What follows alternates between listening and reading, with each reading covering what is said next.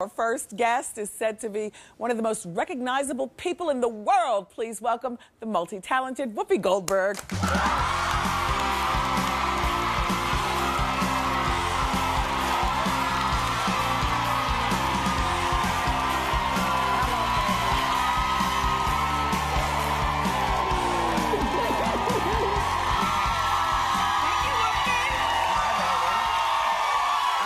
Special shoes for you. I see.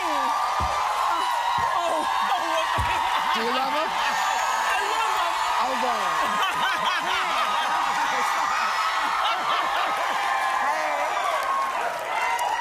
Oh, Whoopi. I like your shoes. Me too. So I noticed your shoes actually light up. Were those made for you? No, they're from a great store called Irregular Choices. Where's that, in the city? Yes, downtown. Yeah? They've got great, crazy, wonderful shoes, but I thought these you would like because they do light up. They're really cute. Yeah. I don't want to be cheesy, but price always matters. Were they really expensive? No, about $160. Oh. Yeah. That's good. Look. Do it again.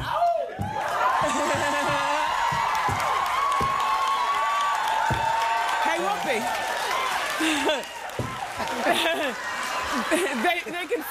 they can see you real well in the club when you're getting your two-step on. Well, yes, when I go to the club. Yeah, I was going to ask which you. I do so often. Yeah, you don't impress me as the nightclub type. You know, I used to be a big old clubber. Yeah. And then it clubbed me. Yeah. Well, it happens. Yeah. If you do it right, then when you mature, you don't care about the club. Although I did have a dream that I was at a party at your house, and I talked about it on Hot Topics. Do you remember, you guys? Okay. I don't even know if you have a pool, but it was a house, not an apartment. It was in New Jersey. Right. And you had a party, and Eddie Murphy was there with his new girlfriend, and I think Denzel was there. But everybody, look.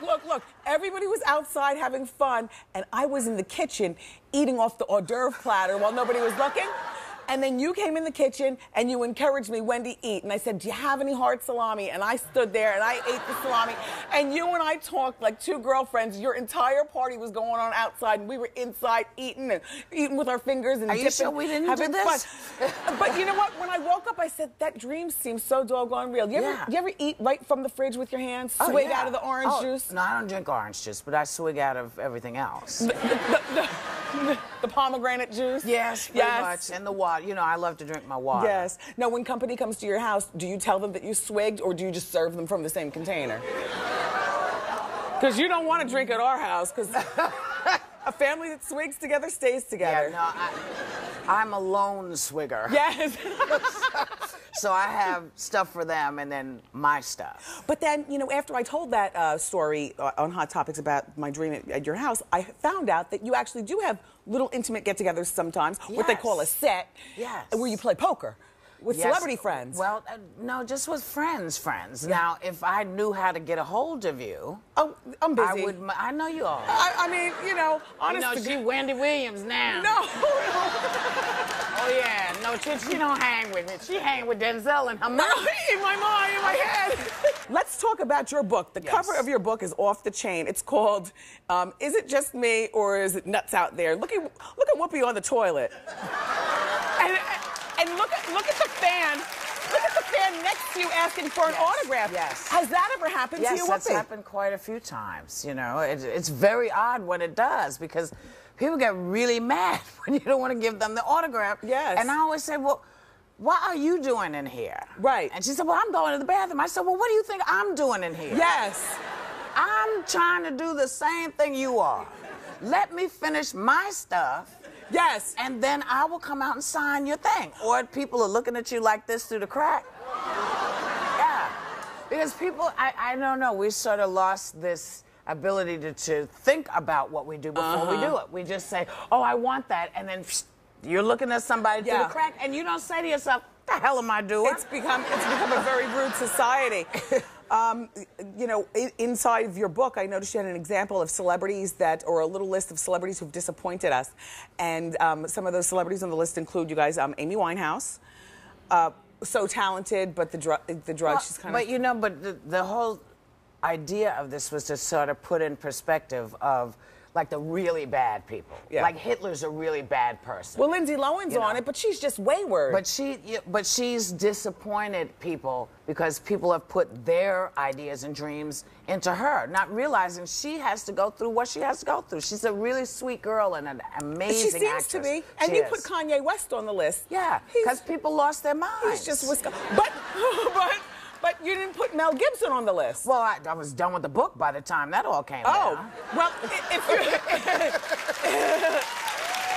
listen, because I know he's your friend, but if you could rewrite the book and add something, would he be on the list? Well, he would be on the list because he's, you know, again, celebrities, the whole point of the list was to show people that, yes, people on that list are human and they make mistakes. Listen, if anybody heard any of the conversations I've ever had with exes. Yes. Yeah, we've all made our mistakes. Oh, honey, I've called people, you know, sons, all kind of stuff. I got you. But, you know, the difference is ours is not made public. Right. And that's the difference. And so if you can't see yourself in that celebrity, you will be disappointed. But if you can, imagine how something like this could happen. Imagine how someone is enraged and on the phone, not thinking they're going to get taped, you know? So they just cussing your family, your lineage, your mama's friends, everything. You know, that if you can't see you, then you will always be disappointed, I find. Good point. Because I've disappointed lots of people. Good point. You're an Oscar-winning actress, and we all know that. We haven't seen you on the big screen in a while. I know you've been busy with The View. But there's time in between to do some acting. Well, you know, somebody has to ask you if you want to come and play. Yeah. And I was very lucky because Tyler said, listen, I want you to read the script. Maybe you want to do this part. And I read it and I was like, oh, this would be great. And then I realized that the woman is really a despicable person.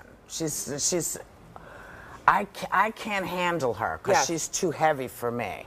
So when we were shooting, you know, usually the people that tell you where to go, the ADs, they'll say, you know, so-and-so, they'll call you by your character name. I was like, you cannot call me this woman's name. You have to call me Whoopi to keep me present. Because if I thought that I had to stick in this broad's body for all this time, I would shoot myself. Well, that's the great thing about acting, and that's why you are an Oscar winner. Well, it's going to be good to see you back on the big screen.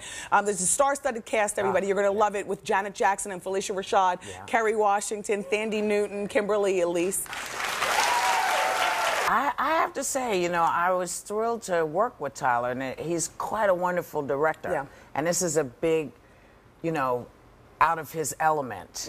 And this project followed him because we were going to produce it a couple of years ago on Broadway, and I wanted him to get involved. And then, you know, the economic situation hit, and we lost our money. And then, you know, someone else said, hey, maybe you should think about doing this as a movie to him. And he's like, no, no, no, no, no. This is an iconic play. I'm not going to do this.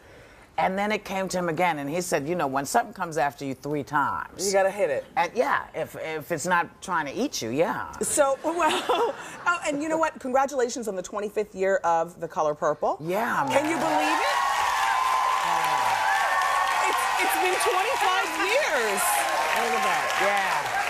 Yeah, 25 years, you know, who even knew what that meant? I mean, you know, I look and I see still me. Yes. And I know time has passed, but when they said it was 25 years, like, really? Wow, time has really passed. So how are things going over at The View? They haven't fired me. I'm very happy. That's always a good thing. I think so, you know? Well, you make sure to tell the girls in the makeup room I said hello. Well, you know, those dames have you on every day. I know. You watch every day. Tell me that. I love that. And congratulations on everything. And thank you so much for being here. I told you I would come again. Thank you again. All right, baby. All right, everybody, this is the fabulous Whoopi Goldberg. You can pick up Whoopi's new book, Is It Just Me or Is It Nuts Out There? And also, don't forget to check her out in the new movie for Colored Girls in theaters November 5th. We'll be back. That's right.